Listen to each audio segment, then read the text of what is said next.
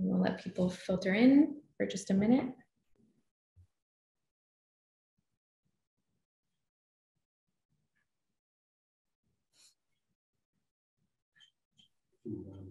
Click on this button.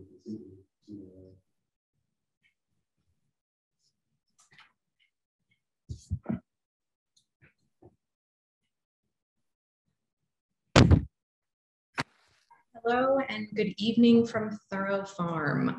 I am Rebecca Migdal, Executive Director of Thoreau Farm Trust, the organization that preserves the birthplace of Henry David Thoreau and promotes conversations about nature, society, and living deliberately.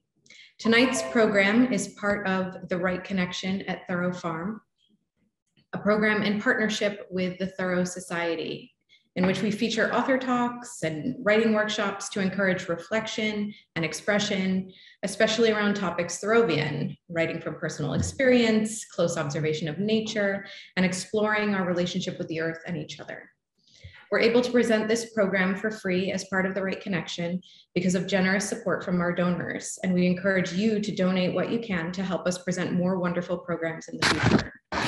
This spring, we have the privilege of presenting a series of talks through the Right Connection that explore writing from personal experience, including tonight's program, which looks at how Thoreau did that, and continuing next week with a free virtual program with author Tom Montgomery Fate in conversation with Sandy Stott, and including an opportunity to hear from award-winning author George Colt in person in June. Please check our website, www.thoroughfarm.org, for these and other Right Connection programs. We're streaming tonight's virtual program from the birthplace of Henry David Thoreau on Virginia Road in Concord, Massachusetts. And we are now officially open for public tours for the season. So please, if you're in town, stop by, have a look. We are really excited to welcome the public back. This session is being recorded and will be available on our website. We're also going to monitor the chat feature on Zoom so you can join in the conversation. So please type your questions into that chat feature. Tonight, we are joined by Corinne Smith, writer, poet, longtime librarian, outdoor educator, and Thoreauvian. She's the author of Westward I Go Free, Tracing Thoreau's Last Journey, exploring Thoreau's 1861 journey to the West, the last, longest, and least known of Thoreau's excursions. Corinne also wrote Thoreau for Kids, His Life and Ideas with 21 Activities, which introduces Thoreau to younger audience through activities like building a model of his cabin from Walden, keeping a daily journal, or planting a garden. Corinne supervises the Thoreau Society at the shop at Walden Pond, and Thoreau Farm is really lucky to count her among one of our fabulous tour guides. We're delighted to have her here with us tonight to explore Thoreau's approach to writing, the methods, techniques, and perspectives that help him become an enduring literary voice. So with that, I will turn it over to Corinne to take us through Henry's writing. Excellent. Thank you very much, Rebecca. And thank you, everybody associated with Thoreau Farm and also the Thoreau Society and Mike Frederick, who is being our technical advisor today. And thanks for everybody for joining us tonight. And I'm in the birth room and you can see Henry behind me. It's a little intimidating to have Henry behind me, but that's okay because we're going to have a PowerPoint here. And so you're not going to see him. And I'm not going to see him for a little bit. So I'm going to do this. Okay. There we go. So our topic tonight is, what can an aspiring writer learn from Henry David Thoreau? And when I started this out, I had some ideas, but I came up with a lot more than I expected, actually. So I hope you enjoy it. As Rebecca said, if you have questions or comments, put them in the chat and we'll get to them at the end, okay? So hang on, it'll be a while till we get to the end. Thanks for joining me again tonight. Naturally, today, when we consider Thoreau to be an accomplished writer That's what we consider him to be, an accomplished writer. Of course, back in his own day, many people didn't. Even he may have questioned his writerly status from time to time. We, of course, don't question it, but we also, I don't think, consider enough or recognize enough how much of his life truly was dedicated to writing. And this is a reason why I came up with this program, to emphasize the importance of the act of writing to Henry Thoreau and how we can learn from his example. These days, when you go to a writer's conference or to a workshop, or even to an author's talk with a book signing, and for illustration, I happen to use one of mine, which was actually happened here downstairs in 2016. You'll find aspiring writers who are eager to pose lots of questions to published authors. How long did it take for you to write this book? What's your process of writing? Do you use a computer or do you write it all out by hand? Are you a planner or a pantser? Meaning, do you plan and outline all the work before you start writing? Or do you fly by the seat of your pants and just go with the flow, however it develops on its own? Everyone wants to know the secrets of publication success, however they measure it, so that they can do their best to emulate it or to duplicate it.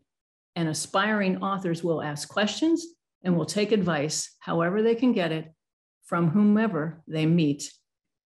Actually, Thoreau himself was not immune to this kind of thirst for knowledge. By the time he met Ralph Waldo Emerson, that man was already becoming known as a popular lyceum speaker. He'd already published his first book called Nature, which of course ended up launching the Transcendental movement in America. And Henry, fresh out of Harvard, must have mentioned to Mr. Emerson that he was interested in writing. How else do you explain this? Famously, what are you doing now, he asked. Do you keep a journal? So I make my first entry today. Wow. Neither one of them understood the power of this exchange at the time. This encounter triggered a lot of writing, resulting not only in the books shown earlier, but also in a number of essays and poems and a journal of 2 million words that we still read and still quote from today. The journal also provided a starting point for many of those other writings. So not only do we have to thank Thoreau for all of this, we should also thank Mr. Emerson for prompting the practice in the first place. So thank you, Waldo. Now, I don't know if any aspiring writers ever approached Thoreau for writing advice. If someone had, he may very well have spouted off what he said in the first chapter of Walden. I would not have anyone adopt my mode of living on any account. I desire that there may be as many different persons in the world as possible, but I would have each one be very careful to find out and pursue his own way, and not his father's or his mother's or his neighbor's instead. The youth may build or plant or sail, only let him not be hindered from doing that which he tells me he would like to do. And of course, for an aspiring author, this response just doesn't answer the question at all. Thoreau did leave occasional nuggets of writing wisdom, but they're not all in one place, and they're certainly not in just one essay, one letter, one lecture, or one book. We can gather up those pieces and add to them evidence in his own life and writings and come up with guidelines that he followed, maybe even automatically or unconsciously. And his examples can then provide us with motivation and inspiration. So what I've assembled are 10 guidelines for writers based on what Henry Thoreau said and did himself. And I'd like to make clear, as I always do with videos, that these are my own distillations and my own interpretations. Other folks, especially textual scholars, would probably have a few different ideas. Anyway, let's dive right in. Number 1, commit yourself to the task, take it seriously. Thoreau started writing in his journal on a regular basis. Eventually, it would become a daily habit. He committed himself to his writing as a young man, and then years later, he admitted this fact to himself. My work is writing, seems to say it all, and yet not. The whole quote is, my work is writing, and I do not hesitate though I know that no subject is too trivial for me, tried by ordinary standards. For ye fools, the theme is nothing, the life is everything. To Thoreau, writing was more meaningful than mere work. It was life itself. Aspiring writers may want to achieve that nirvana themselves. How can they do it? Well, the bottom line is, if you want to write, then you write. It's as simple as that. Or, as we sometimes say, it's as easy as BIC, butt in chair. By the way, thanks to illustrator Marianne Orlando for allowing me to use her illustration of Henry at his desk, which we will see numerous times tonight. Thank you, Marianne. So, butt in chair, and there's Henry. So how did he show his commitment besides with journal writing? Well, early on, he also wrote poetry and reviews and a few essays. Then in 1843, he made a bold and deliberate move to further his writing career. He left Concord and moved down to New York and to Staten Island. This was Mr. Emerson's idea. Here, Thoreau could serve as a tutor for the William Emerson family. At the same time, he would be close to the big city publishers. Maybe he could foster and establish relationships with them. Maybe he could get something major published as a result. But no, Thoreau really didn't make it in New York. He had two of his smaller pieces printed in the Democratic Review, and that was only because of some reluctance on the part of his editor, John O'Sullivan. No, the best thing that came out of Thoreau's New York experience is that he met and befriended Horace Greeley, the editor of the New York Tribune. Greeley would serve as an informal literary agent and as a sounding board for Thoreau from this point on. This was an excellent connection to make. In retrospect, we can understand why Henry would choose to move to New York and why Mr. Emerson would encourage him so heartily to do so. But really, what the relocation did was to take Henry absolutely away from the people and the place who inspired him the most. He was homesick down in New York, and homesickness was not the best trigger for his creativity. He stayed on Staten Island for just 6 months. When he returned to Concord, he was back for good.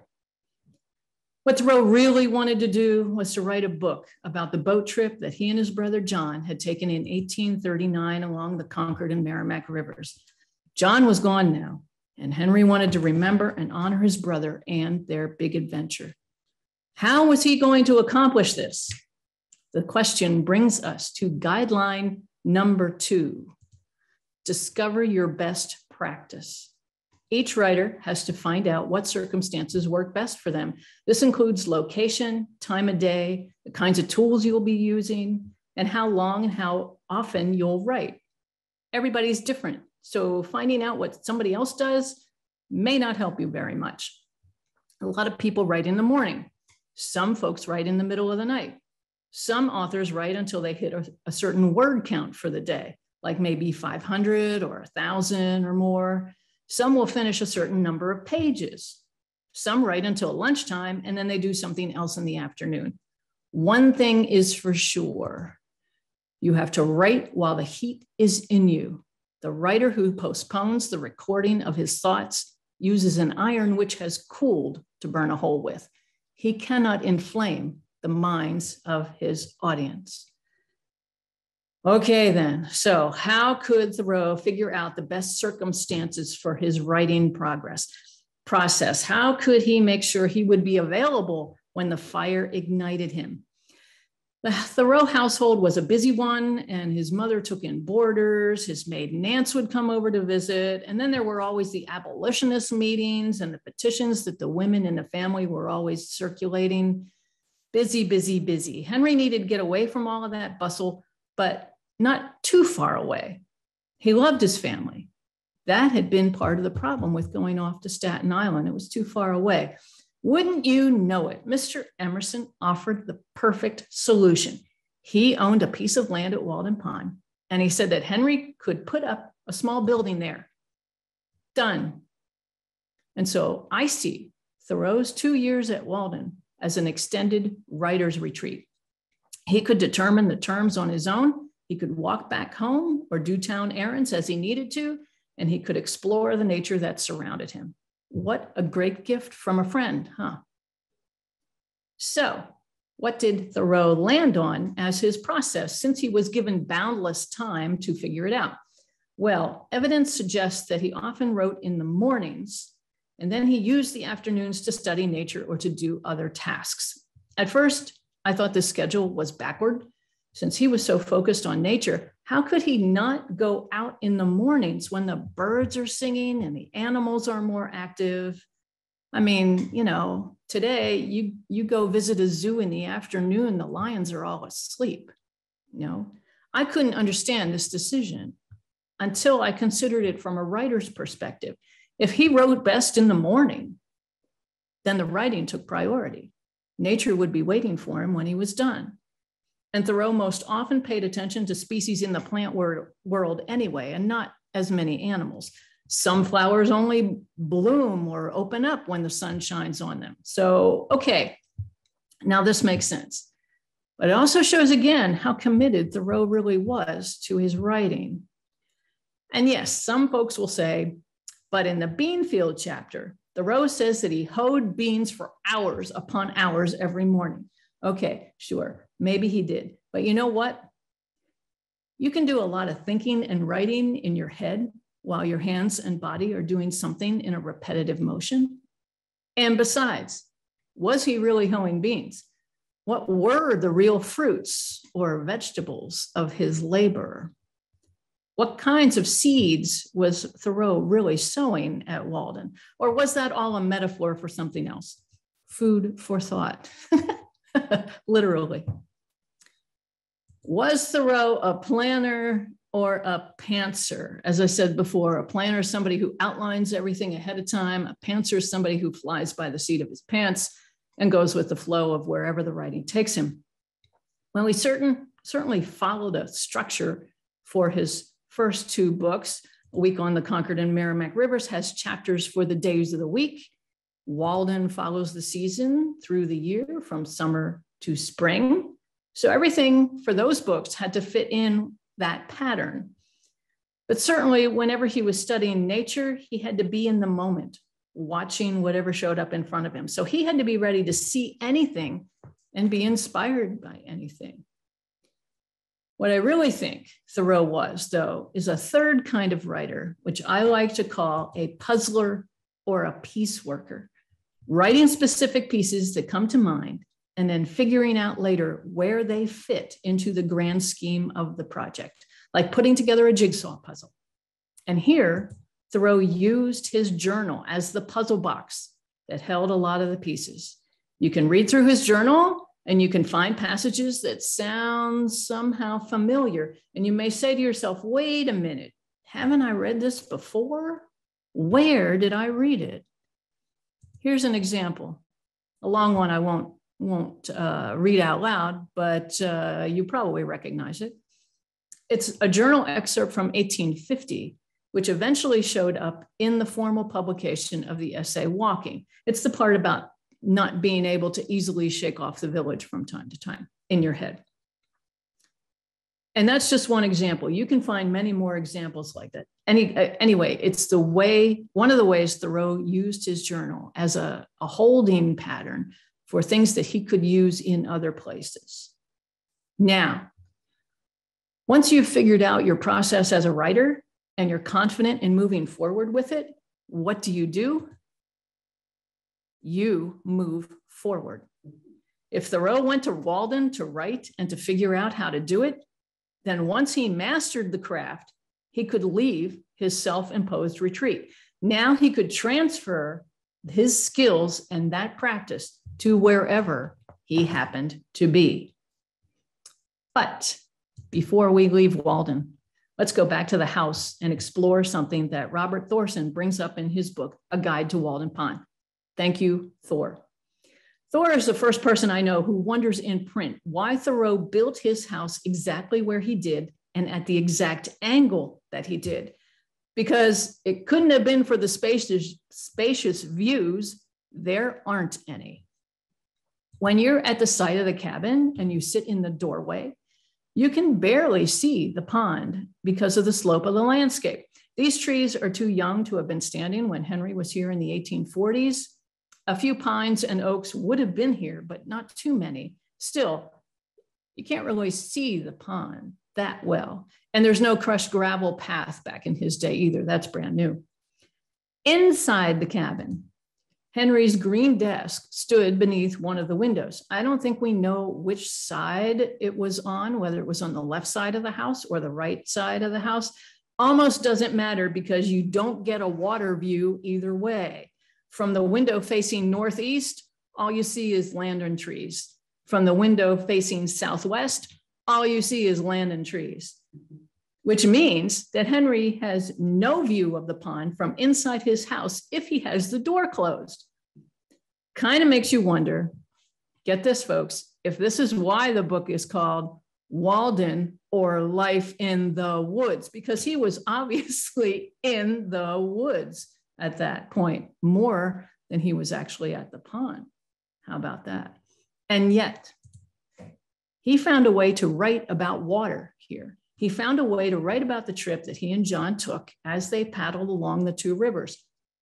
Just goes to show that if you have good notes and a good memory and imagination, you can write about something anywhere. And being in such a small and confined space may have been good preparation for Thoreau when his family moved a few years later to the Yellow House on Main Street. Henry's room was in the attic under the sloped roof with a small window at either end of the space. The house faces the Sudbury River, but Henry couldn't see the water from his room. And yet he finished writing Walden here. You just don't have to be at a certain place to write about it. You don't, in fact, I think it's an advantage if you're not in the place that you're writing about and you let your imagination take over. This also reminds me of the way that Nathaniel Hawthorne used to write. If you visit the Old Manse or the Wayside in Concord, Old Manse is on top there, Wayside's on the bottom, then you can see his writing tables angled down from the walls. He stood up to write with his back to the window so he couldn't be distracted by looking outside. Yes, writers will tell you that distractions can be a real problem for concentration, especially with email and juicy tidbits on the internet calling your name from your computer. These guys didn't have to deal with any of that, obviously, but they did face the same kinds of uncertainties that all writers face. It's the am I good enough or imposter syndrome. Don't worry, Henry. It's still early for you. It'll get better with time and practice, I promise, because you've got a great foundation beneath you because you know the language. And this goes beyond knowledge of the basics of grammar and punctuation and how to achieve subject-verb agreement. It goes beyond knowing dictionary definitions. It's knowing how to put words together in compelling ways, in descriptive ways, and in ways that the readers may not have expected or even imagined. Thoreau uses wordplay a lot. As a simple example, here's something he wrote to his Worcester friend, Harrison Gray Otis Blake. On this date, May 3rd, 1861, exactly 161 years ago today. The doctor accordingly tells me that I must clear out to the West Indies or elsewhere. He does not seem to care much where. Now, maybe the doctor used that exact phrase. Maybe he didn't, but I can tell you that just about any time Thoreau uses quote marks, he is quoting someone directly. So maybe the doctor did say clear out, and maybe he meant it in one specific way, because at this time, Thoreau was suffering from consumption, tuberculosis. And because nobody knew the cause or the cure for consumption, doctors recommended travel to a different climate so that the patient could breathe better air. So here, clear out can really have two separate and different meanings. Thoreau can clear out his lungs by clearing out to the American Midwest. Isn't that cool? I mean, I'm sorry you're sick, Henry. But even while his health isn't terrific, he's making inside jokes with a friend by deliberately using wordplay. Here's an example that was just posted a few days ago on the Thoreau Journal Facebook group page, which I highly recommend, the Thoreau Journal Facebook group page. I approach a great nature with infinite expectation and uncertainty, not knowing what I may meet. It lies as broad and unexplored before me as a scraggy hillside or pasture. I may hear a fox bark or a partridge drum, or some bird new to these localities may fly up.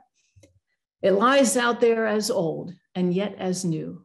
The aspect of the woods varies every day, what with their growth and the changes of the seasons and the influence of the elements, so that the eye of the forester never twice rests upon the same prospect. Much more does a character show newly and varied, if directly seen. An interesting passage, and one of the first commenters on it was Jeff Wisner, who said, "It doesn't become clear until the end of this excerpt, but when Thoreau says he approaches a great nature, he means a person's character." Thank you, Jeff. Yes, the beginning of this paragraph is, I approach a great nature with infinite expectation and uncertainty, not knowing what I may meet. Here, a great nature can be interpreted in two different ways. At first, it seems as though he's describing what he sees in a wider landscape. But when you hit the word character in the last sentence, then the whole paragraph takes on a different view. It's a long metaphor or a simile or both. I always forget. I get them mixed up. We'll talk about them in a couple more minutes. In any case, this is one of those times when you may want to read the whole thing again to make sure you understand exactly what Thoreau means, if you can figure out what he means. And is he describing his own character or somebody else's? That's open to debate. So watch for wordplay in his writing. He uses it a lot. And I wonder if he got great glee out of finding those perfect words that have dual meanings that could both interest and puzzle the reader at the same time. I hope he did get happiness from that. I didn't understand the breadth of Thoreau's abilities as a creative writer until I met a translator from another country.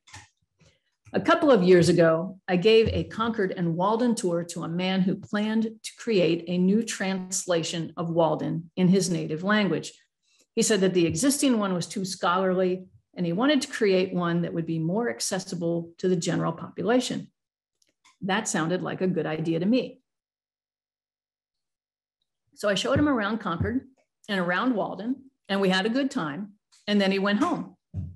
And I started getting emails from him. What does this sentence mean? He would ask. What does this sentence mean? Now, he knew English pretty well, and he even had studied at a college in the United States. When I went back to look at the passages he was having trouble with, I suddenly could see the challenge. Just about any one of Thoreau's sentences you can read and interpret in a number of different ways, especially when he's deliberately using words with multiple meanings. So you could read the sentence and sometimes come up with two completely opposite interpretations. And it dawned on me what a huge challenge translators must face. How can they ever put as much nuance into their sentences as Thoreau did in his? I don't know how they can do it. Obviously they have. Here's a Walden in French, in Chinese, and in German. And there are many more. But in the end, I don't even know if that man finished his project.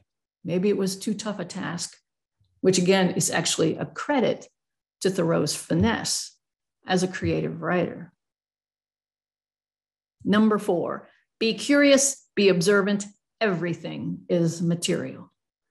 Obviously, Thoreau was an ultra observant person, and he wondered about things that he saw. When you read his journal, you can see that he asks questions of himself in there. What is this? Why is that?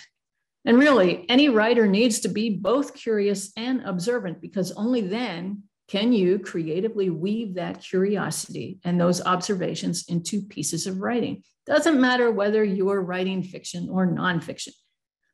I myself once wrote a series of haiku about a woolly bear caterpillar that I followed one day as it ambled across a grassy lawn.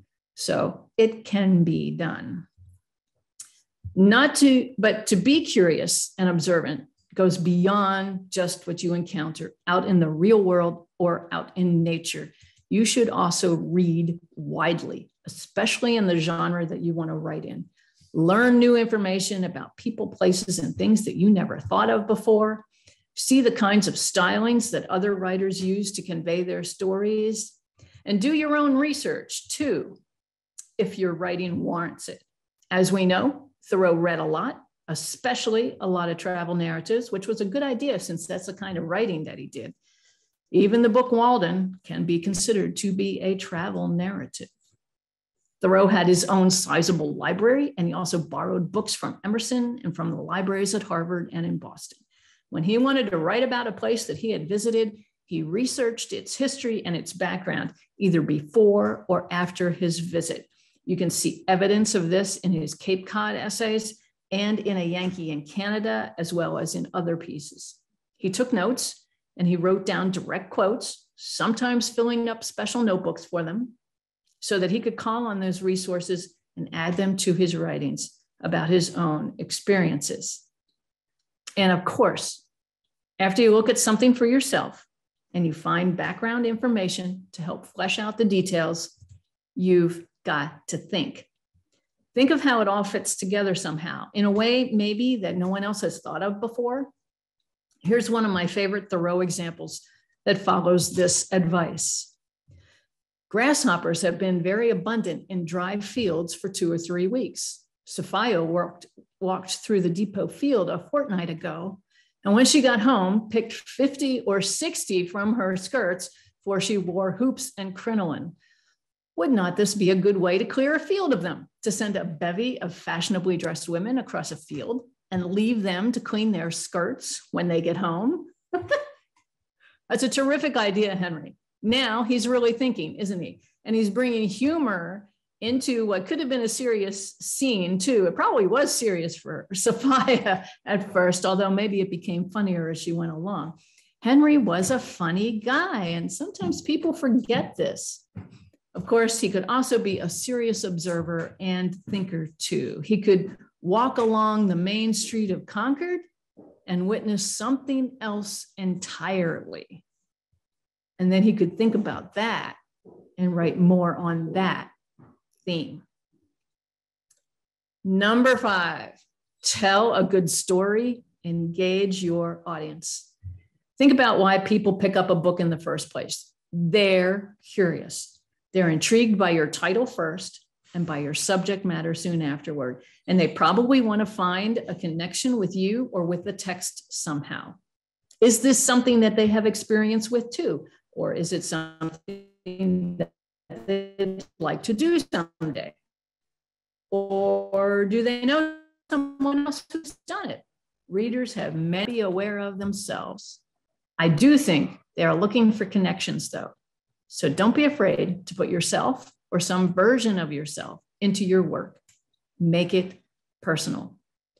Thoreau does this with the opening sentence of Walden. When I wrote the following pages, or rather the bulk of them, I lived alone in the woods, a mile from any neighbor, in a house which I had built myself on the shore of Walden Pond in Concord, Massachusetts, and earned my living by the labor of my hands only. Now, wow, it's a lot of information in just one sentence, isn't it? Don't you want to naturally know the rest of the story? Why did this person go to this place? What is this place? What did this guy do there? If he's writing this text after the fact, then why did he leave? Thoreau spends the next couple hundred pages answering all of those questions. And of course, he adds a lot more to that mix too. So make your writing personal. And then you can also use certain literary devices to make more connections. Thoreau is a master at this craft. Among the techniques he uses are wordplay, metaphors, similes, analogies, hyperbole, cultural references, literary references, and humor, often directing it at himself. Now, if it's been a while since you took a literature class, I've added some basic definitions here. As I said, I always forget the difference between a metaphor and a simile. A simile is the one that uses as or like. in the comparison. But humor, humor, humor, don't forget humor. As I said, Henry was a funny guy. Now, you can open up Walden or A Week or any one of Thoreau's essays and find multiple examples of these techniques printed on any page. I have picked out just a few. This is from the Sounds chapter of Walden. Now, Thoreau certainly wasn't the first person to compare a train with horses or to call a locomotive an iron horse, but he sure could embellish upon this comparison. When I hear the iron horse make the hills echo with his snort like thunder, shaking the earth with his feet and breathing fire and smoke from his nostrils, it seems as if the earth had got a race now worthy to inhabit it. Wow. You know, back in the day, Thoreau's readers could really appreciate this description. They knew horses. They'd known horses all their lives. It was the arrival of the train that was new to them. And it was noisy and loud. And at first it was seen as a real intrusion into their neighborhoods. And it spewed its black smoke everywhere. So he plays on this fact. But at the same time, he admires the train for its energy. And once he starts seeing the similarities, he can't stop writing about them. The stabler of the iron horse was up early this winter morning by the light of the stars amid the mountains to fodder and harness his steed. Fire, too, was awakened thus early to put the vital heat in him and get him off. If the snow lies deep, they strap on his snowshoes and with the giant plow a furrow from the mountains to the seaboard in which the cars, like a following drill barrow, sprinkle all the restless men and floating merchandise in the country for seed. All day, the fire steed flies over the country, stopping only that his master may rest. Now here, Thoreau's also playing on the fact that his audience knows agriculture. They know about plowing and about casting seeds upon the land. And his readers will say, yep, that's exactly what it does. He got it right. Here's an example of a literary reference that he throws into a story. This is from the essay Wild Apples, where he tells the tale of going to Minnesota and seeing crabapple trees along the way from the train windows. I never saw the crabapple till May 1861. At last I had occasion to go to Minnesota, and on entering Michigan, I began to notice from the cars a tree with handsome rose-colored flowers. At first I thought it some variety of thorn, but it was not long before the truth flashed on me that this was my long-sought crabapple. But cars never stopped before one, and so I was launched on the bosom of the Mississippi without having touched one, experiencing the fate of Tantalus. Okay, guys, who was Tantalus? Do you know your Greek mythology? Tantalus killed his son, and for his crime, he was punished by being forced to stand up in water that came up to his chin. When he tried to drink the water, it would recede. Fruits and grapes hung over his head, but when he tried to reach for them to eat them, they would blow out of his way. So the poor guy was surrounded by food and water and couldn't access any of it. It's a terrible fate. And we get the word tantalize from his dire situation. Thoreau is using this analogy here to compare how he felt with not being able to reach the blossoms of the crabapple trees in Michigan. Is this as crucial a fate as not being able to reach life-sustaining elements? Of course not. Of course not. This is a similar but really crazy analogy, and savvy readers will understand how nutty this is, and they'll probably laugh. Thoreau is using mythology and hyperbole and humor all at the same time in order to emphasize the importance of crab trees to himself, at least from his perspective. And he does that all by referencing just one recognizable name. It's actually an amazing bit of creative writing. Let's go back to that earlier quote where he said that his work was writing. What I didn't include then was the rest of the journal passage. All that interests the reader is the depth and intensity of the life excited. Thoreau knew how to engage his audiences and how important it was to do this. He knew they wanted to find connections and excitement and the ability to get his inside jokes. And so that's what he gave to them. That's how he wrote. Number 6, go for a walk. You can't write all day long. You just can't, at least not usually. Eventually, the creative river dwindles down to a mere trickle. So when your writing session is over, however you define it, by time or by production or by exhaustion, then you need to get away from it. Stand up, yawn, stretch, go for a walk. You know Thoreau did this. I think that I cannot preserve my health and spirits unless I spend 4 hours a day at least, and it is commonly more than that, sauntering through the woods and over the hills and fields, absolutely free from all worldly engagements. Now, of course, while he was walking, he was also checking out all the plants and animals signs along the way, perhaps taking notes on them in his field notebook. But that's a different set of skills than the ones you use in the sessions of creative writing. So this kind of activity has the result, in a way, of cleansing the palate. Do something different. There's a lot of research on the benefits of walking daily. I don't have to repeat it here. You guys know it. You know that the act of walking has recuperative and restorative properties. Going out into nature does. Plus, you get to see things.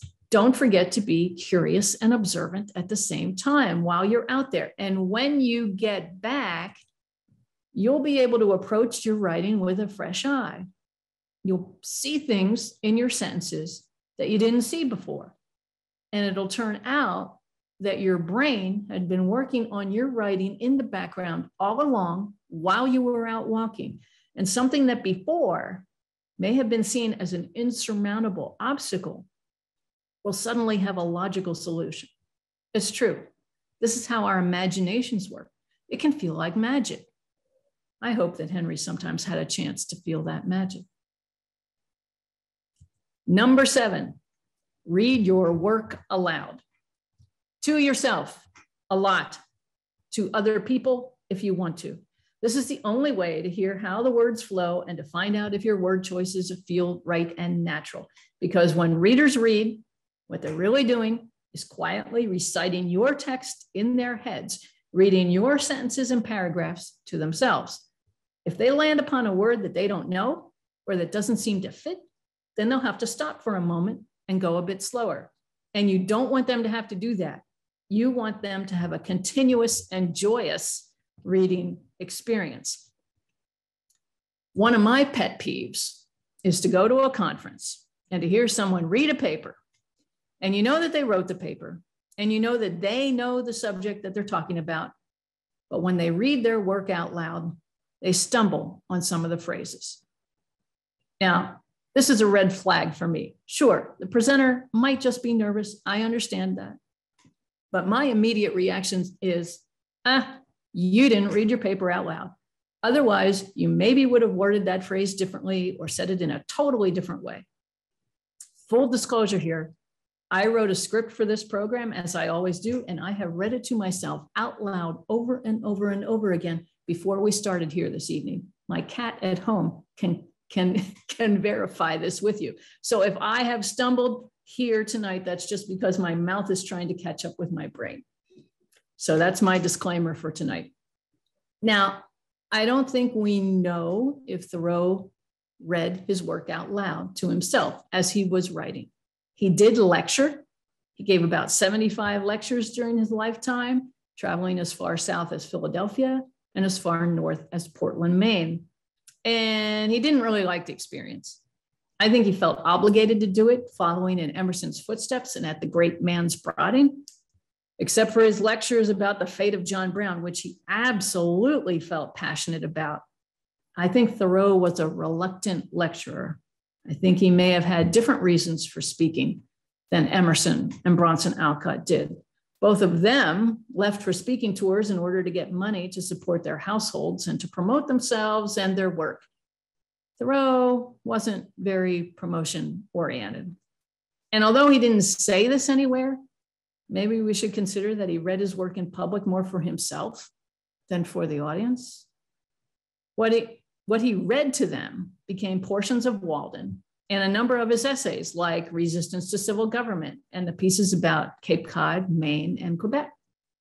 And maybe he could get a bit of reaction from the audiences. You know, lectures back then were just papers that were read. No response from the audience was required or expected. No Q&A sessions were held afterwards. No VIP backstage passes were judiciously handed out in order that a few select fans could meet and greet the esteemed speaker. No, you read your work, they applauded, hopefully. You picked up a check or an envelope with cash in it, hopefully, and then you went back home, boom. Just after Walden was published in the fall of 1854, Thoreau gave lectures in Philadelphia and in Providence, Rhode Island. And afterward, he admitted to himself in his journal how he felt about the whole deal. After lecturing twice this winter, I feel that I am in danger of cheapening myself by trying to become a successful lecturer, i.e., to interest my audiences. I am disappointed to find that most that I am and value myself for is lost, or worse than lost, on my audience. I fail to get even the attention of the mass. I should suit them better if I suited myself less.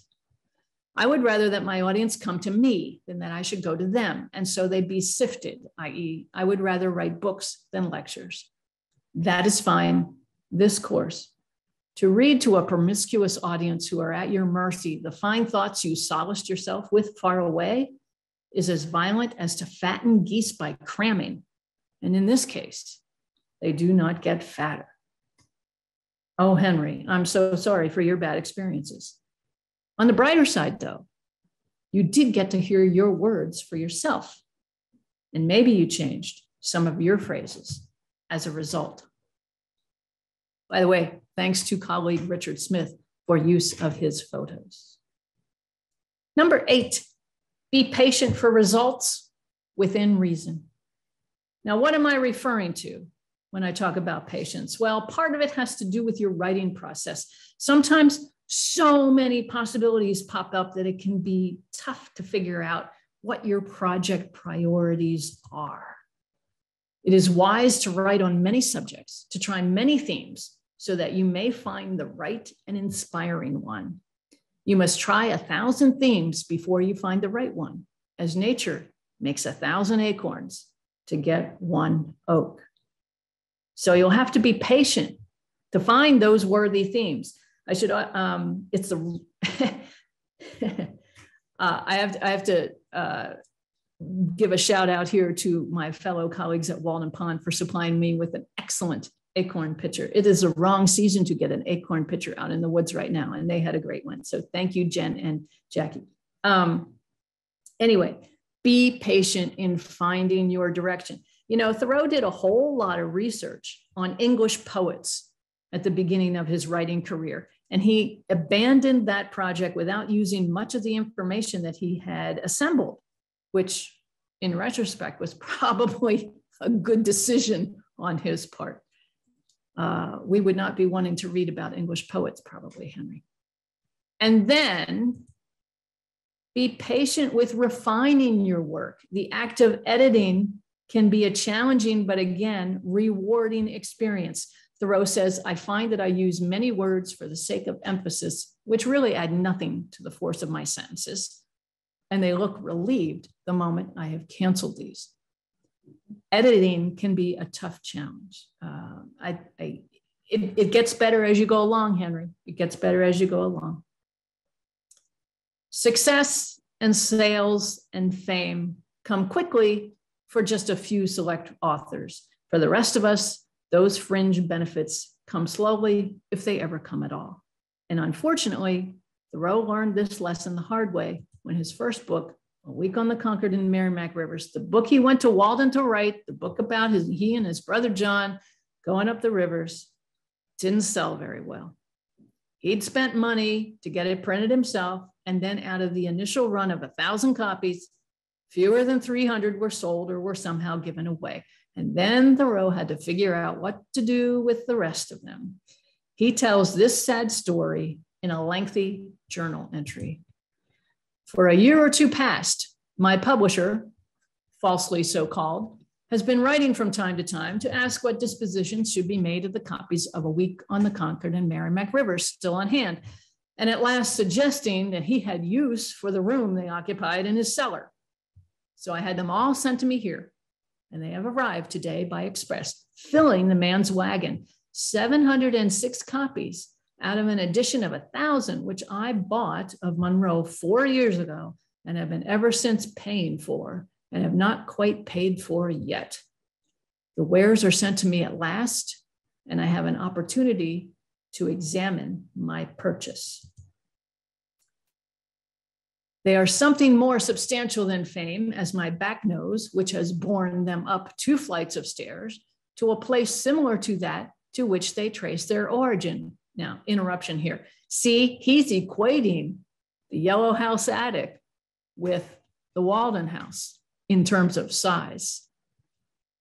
Of the remaining 290 odd, 75 were given away, the rest sold. I have now a library of nearly 900 volumes, over 700 of which I wrote myself.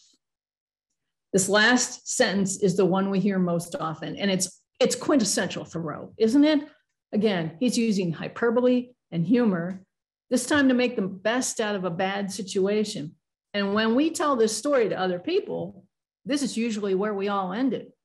I have now a library of nearly 900 volumes, over 700 of which I wrote myself. Funny. Everybody laughs because it's funny. Henry's a funny guy. But this isn't the ending of the story for Henry. He keeps on going. Is it not well that the author should behold the fruits of his labor? My works are piled up on one side of my chamber, half as high as my head, my opera omnia. This is authorship. These are the work of my brain.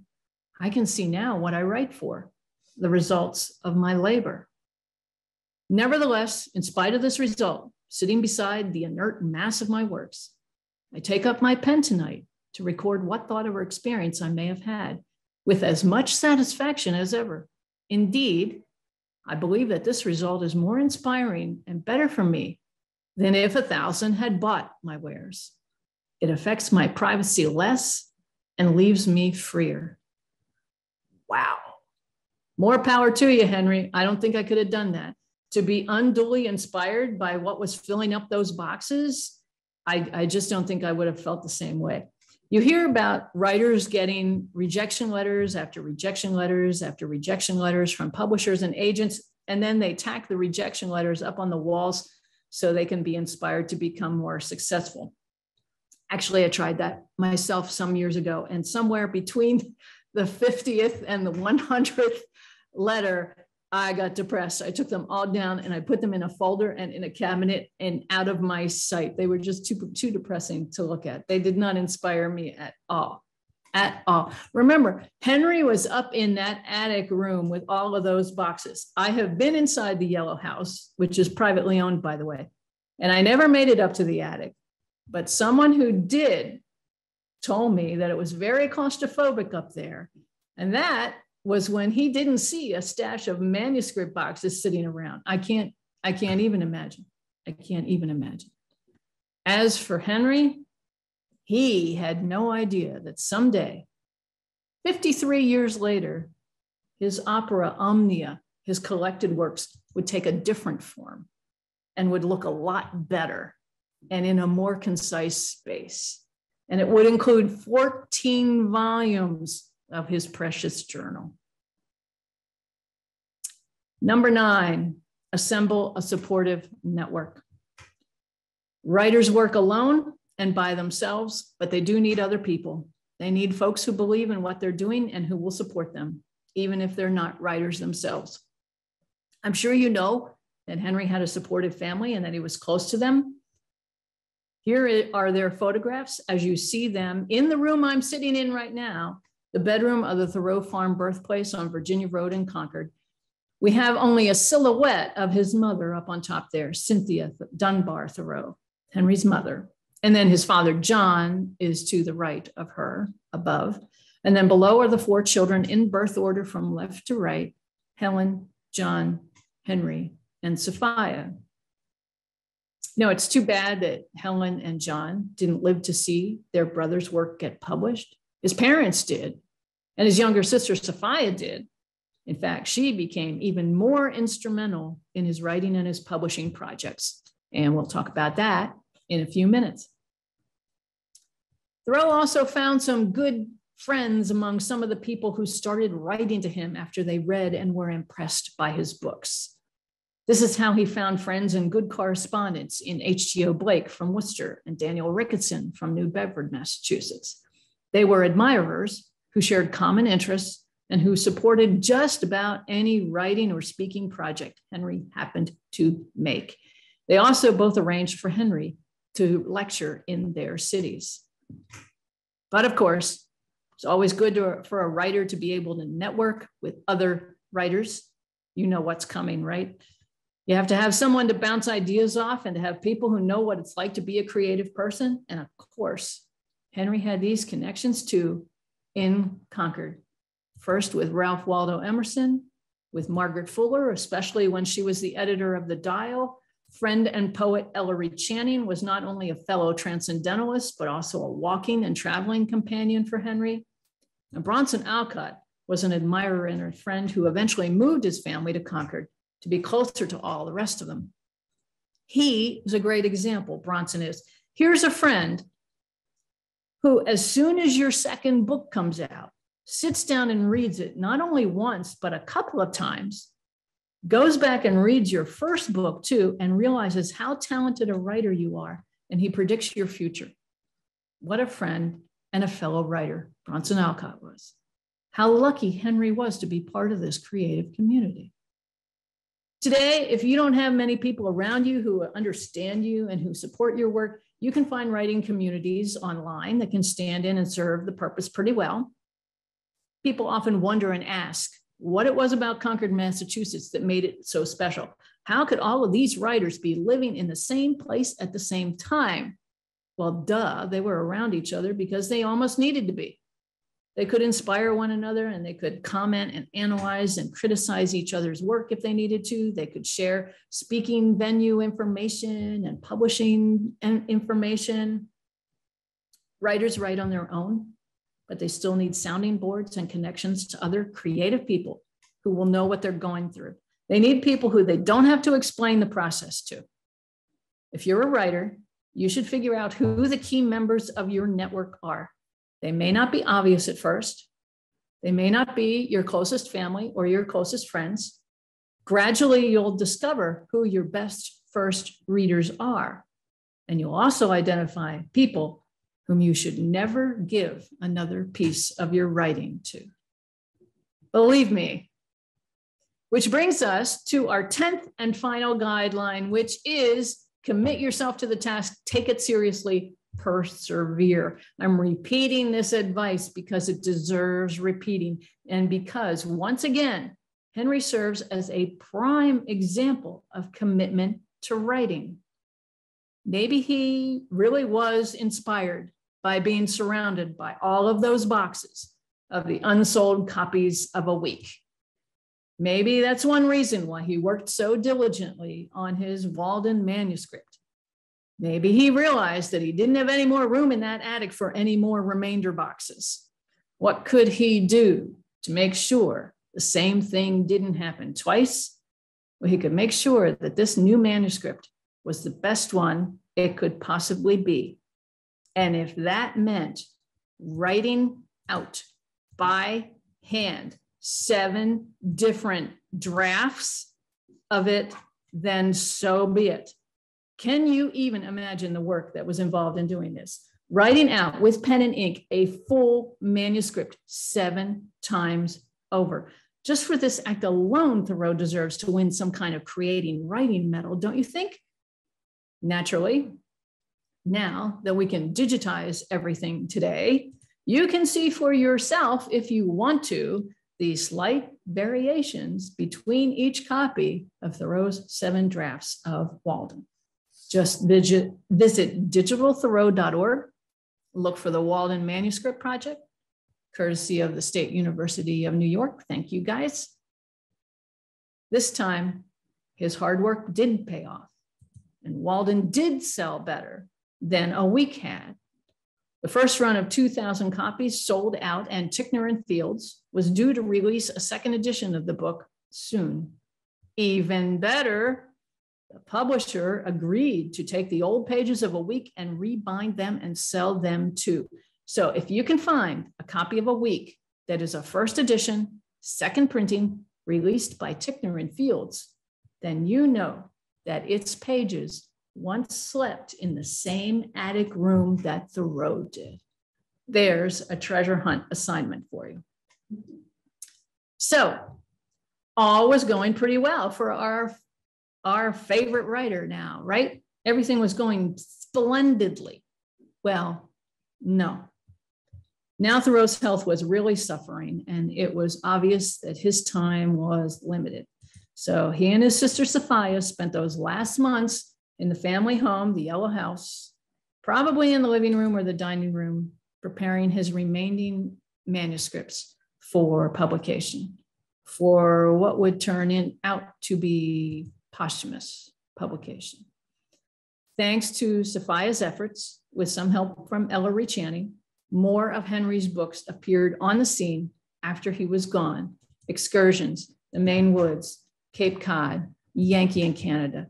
Some of Henry's best essays were printed in the Atlantic Monthly too. And of course, a second edition of Walden, now with a simplified one-word title that will forever be linked with the man who made it famous, both the place and the book. Yes, Henry David Thoreau's life was all too short, but it certainly was a creative life. And I think that by now you will agree that it was a creatively committed life too. So in summary, here are all 10 guidelines again, based on Thoreau's practices for your convenience. Hey, you know, if you want to take a screenshot of this screen and save it for future reference, have at it. I don't mind. So writers out there, find your own practice, your own process, make it work. Be curious and be observant. Read your work out loud. Surround yourself with good connections. The bottom line, though, is if you want to be a writer, then be one. Write. Be committed to the task. We have a lot to learn from Henry David Thoreau about commitment to writing. And if you're a writer and you haven't read any Thoreau lately, that's okay. You've got time. Pick up something soon. Doesn't even matter what it is, although I would recommend I would probably recommend the complete books like Walden or A Week or some essays.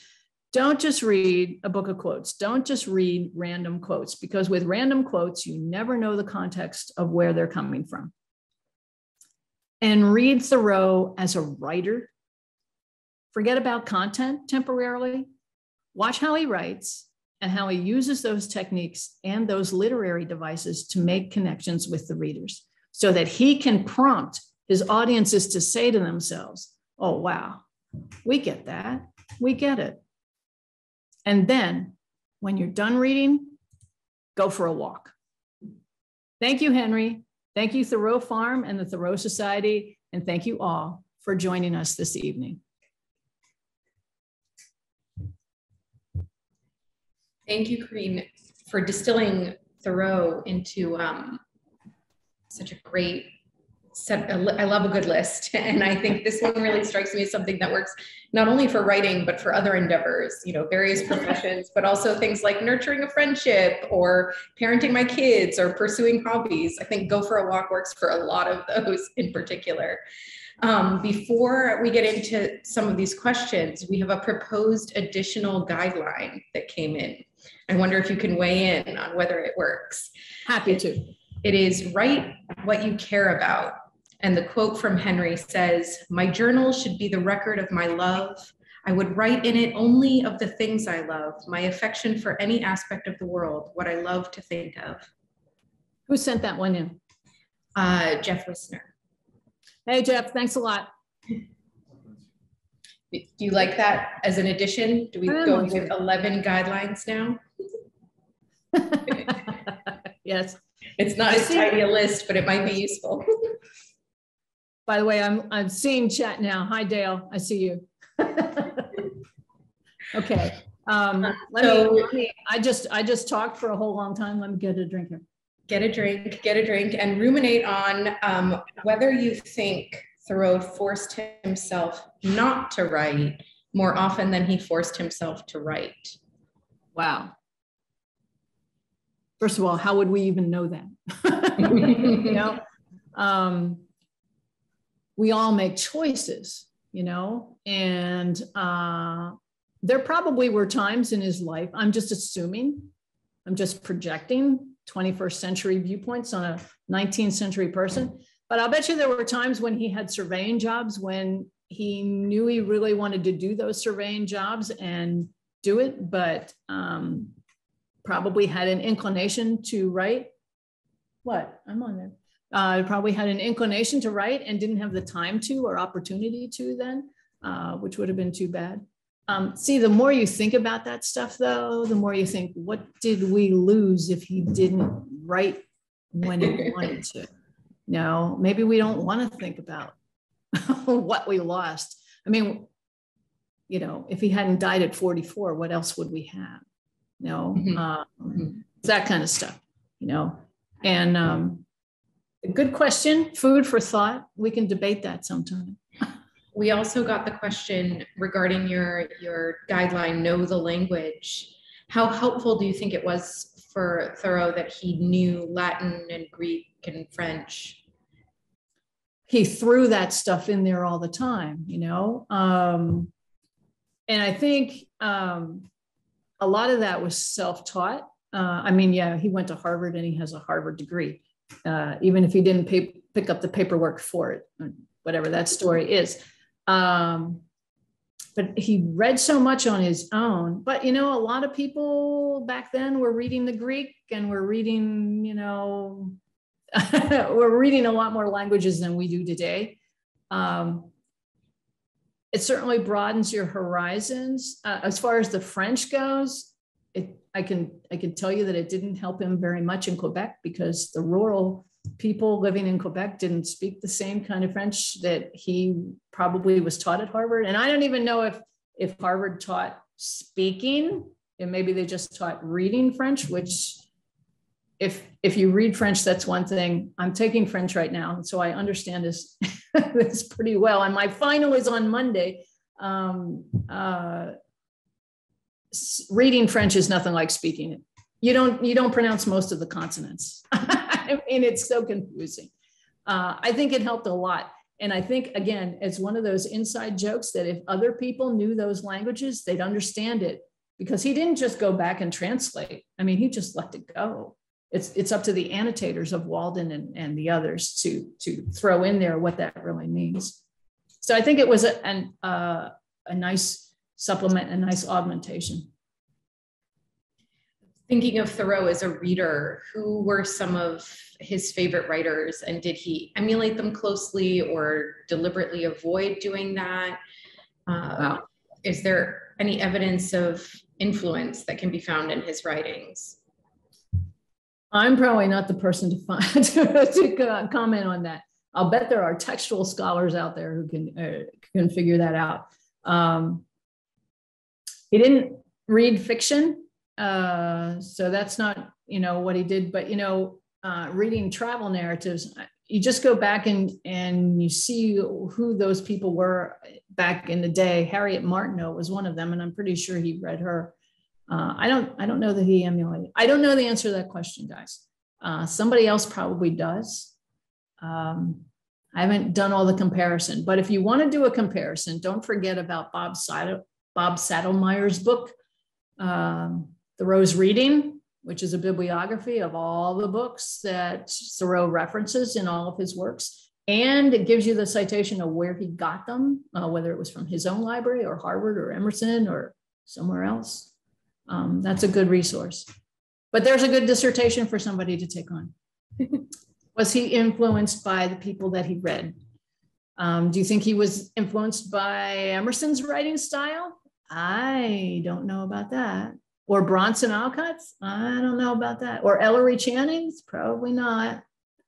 I don't know. Influenced perhaps by some of their thinking, but not by their writing. Good idea. Are there occasions when Thoreau demonstrates really straying from these guidelines you've sort of distilled from his practice? Does he show impatience? Does he demonstrate overt disinterest in a topic to the detriment of his writing, perhaps? Whoa, you guys are asking complex questions. I don't know the answer to that either. Although one thing that I thought somebody would catch me on, maybe, or confront me on politely, is the writing in the morning thing. Because he does have times where he says, you know, I went out this morning and I did da da da da da, or he walks at night and, you know, he does that. And so I thought maybe somebody would say, and then that's why I put in the Beanfield thing, because I know it says that he worked in the Beanfield. I'm sure his schedule, since he was self-employed, I'm sure his schedule was pretty fluid.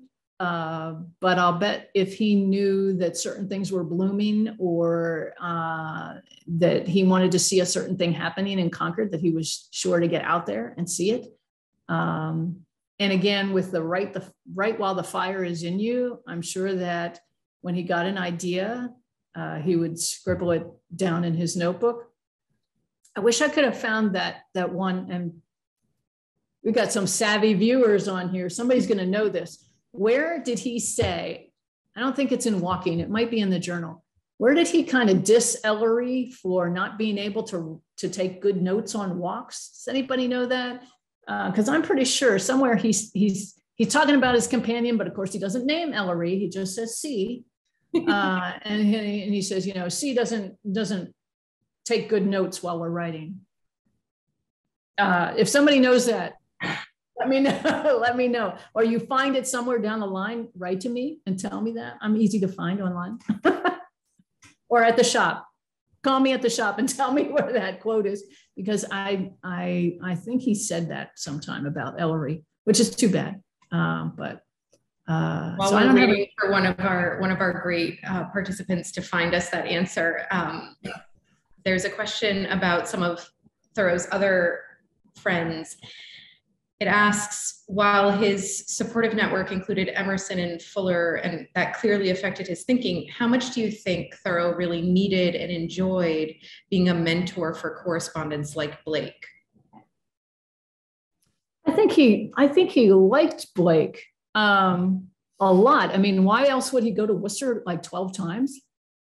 I think Blake and Brown in Worcester, H.G.O. Blake and Theo Brown in Worcester, were some of his closest friends. And when he was sick at the end, they walked here from Worcester. It took them 2 days. And he traveled with Blake at least once when they went up Wachusett. When he went up Wachusett the second time, he was with Blake. I think he enjoyed them. I think it might have been nice for him to have the distance and that they weren't necessarily in Concord. They were a train ride away, pretty short train ride away, about 2 hours, hour and a half, 2 hours. You know, I equate this with when Calvin Green of Michigan was writing to Thoreau. And you guys know that story, right? Calvin Green was this big fan of his in Michigan. And Calvin Green's the one who wrote to him and said, I'd really like to meet you, or I'd really like to have you a picture. I'm paraphrasing. And Henry said, you have the best of me in my books. I'm not worthy to look at, although he says it something better than that. And yet Thoreau goes to the Daguerrean Palace in Worcester the next time he's in Worcester again. So three images taken, sends one to Calvin Green, gives the other two to Blake and Brown. And that's the famous 1856 Maxim daguerreotype that we have. I think Calvin Green kept writing to him and was really exuberant. And I think Thoreau was really put off by that. And I think he saw Blake and Brown and Ricketson of New Bedford as much more stable correspondents compared to this guy who was really asking for a lot and really wanted to meet him. Because when Thoreau went through Michigan to go to Minnesota, he did not stop at Calvin Green's house. I don't think he would have even considered it. So I think it was great to have some of those correspondence, and all three of those men were writers or intellectuals, even if they weren't fully educated to be intellectuals. Blake was a teacher. I don't know what his educational background was. Theo Brown was a tailor, ran his own tailoring business on the main street of Worcester. Daniel Ricketson was a Quaker and eventually wrote a history of the city of New Bedford. So I think they all had qualities that he could tap into occasionally. But I think, again, it was nice that they were distant. A train ride away, not too far, but not right here. Not close enough for him to wear out that relationship. Our chat has come through, and they unanimously say it's from the journal. And we even have the date, November 9th, 1851. And it says, in our walks, C takes out his notebook sometimes and tries to write as I do, but all in vain. How did you find that? Who found that, and how did they find it? That's what I want to know. So it came from Jeff Wisner. Oh, Jeff, you know everything. And a number of other people chimed in to identify that it was the journal. They just weren't as quick at the draw for the date. Yeah, I come through walking, and I knew it wasn't in walking because he probably wouldn't have put that in a formal essay like that, you know, because he was probably just saying that to himself in his journal. But it's cool that we get to hear it now too. Yeah. So thank you everybody for checking it out. Thank you, Jeff. I owe you.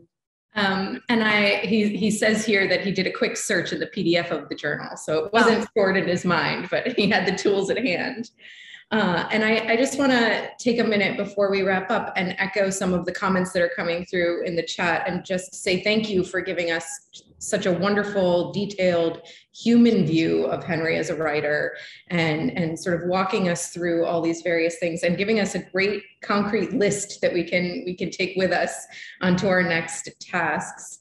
So thank you for that. And thank you all for joining us on Zoom. This has been really wonderful. Thank you for your questions and your engagement. If you've missed any portion of the presentation, or you want to watch it again, which I'm sure some of you do, or you're interested in some of our past Right Connection programs, you can find the recordings at our website, www.thoroughfarm.org. And we look forward to seeing you at another Right Connection program or here at the farm in the future.